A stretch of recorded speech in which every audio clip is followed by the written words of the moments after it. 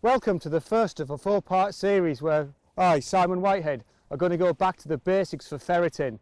No matter who you are, who you think you are, how many times you go out, or as good as the ferrets you work. So the first part of this series, I'm going to take an in-depth look at the difference between a ferret and a working ferret. What do you want from your ferret? Does colour affect your judgment? Size? Large, small, thin? Or do you want the ferret just to flirt with the rabbit and turn back at the first hint of trouble or hard work? Or do you want a sticker, a grinder, a ferret that isn't going to come out as long as there's a rabbit alive in the warren? All these are questions you've got to ask yourself when you're thinking about breeding your ferret. For this reason alone, we've got to admit the only thing to change in ferreting is opinions. And opinions will always shape how we're going to go about things.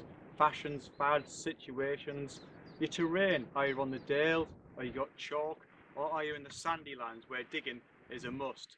All these are questions you want to ask yourself when looking for a suitable stud for your ferrets. Get it right, you're going to get poetry in motion. You get it wrong, and I'm afraid you're only going to have another rosette chaser or pipe racer. What we're after is good working ferrets. We are going to put the ferret back into ferreting.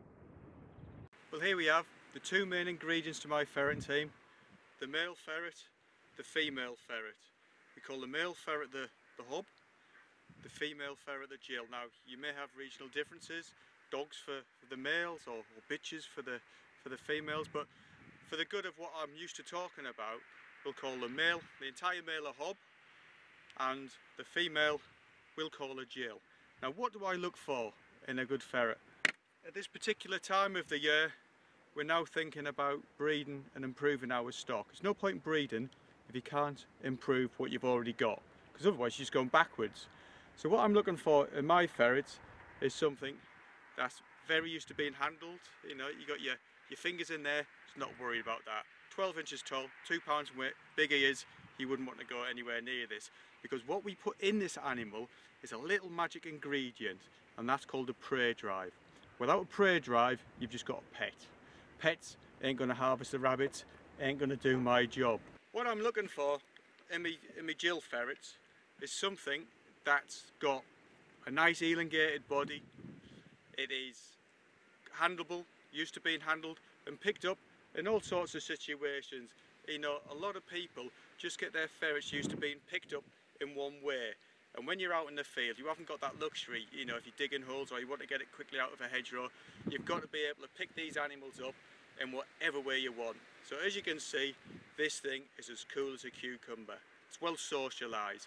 Well, that's because over the generations, we've bred into these animals their social skills.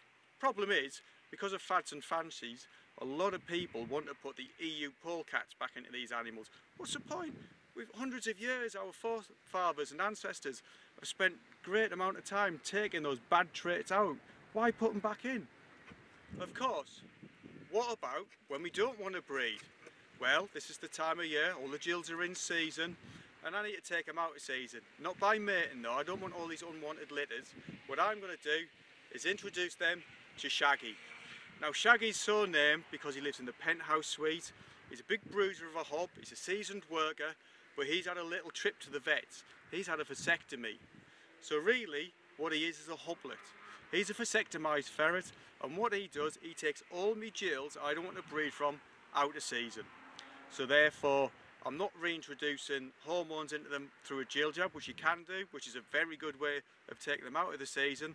Because I've got a lot of gills and I've got short arms and long pockets, I'm going to use nature as nature was intended.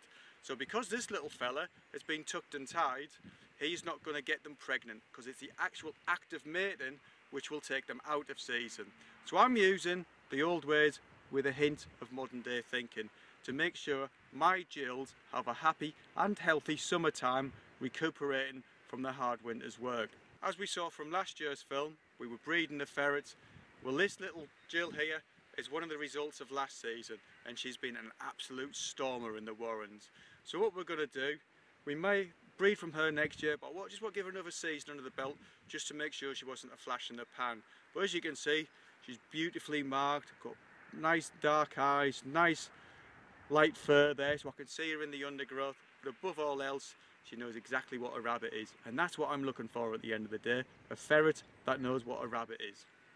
good food, plenty of care, great housing, and these animals are going to live average 5, 6, 7 years. I mean, pet ferrets have lived in double figures now, which is fantastic, but they ain't had the hard work that these little chaps have. So therefore, if I can get 5 seasons, probably 6 years out of them, I'll be very happy. What we've got to do is make sure they do get the best of everything. So any ferreter out there, no matter how many times you go out or what ferrets you've got or what colour, or if they're polecats or albinos or white ones or pink ones, just make sure that they have the best of everything, because we often forget the hard environment they work in. Give them the best of everything and these ferrets will give you the best sport money cannot buy. Well, that's it. We've now looked at the ferret, what we need from our ferrets to grace the warren with their present and find and flush the rabbits. In the next stage of this series, I'm going to have an in-depth look at the essential equipment you need for going out ferreting.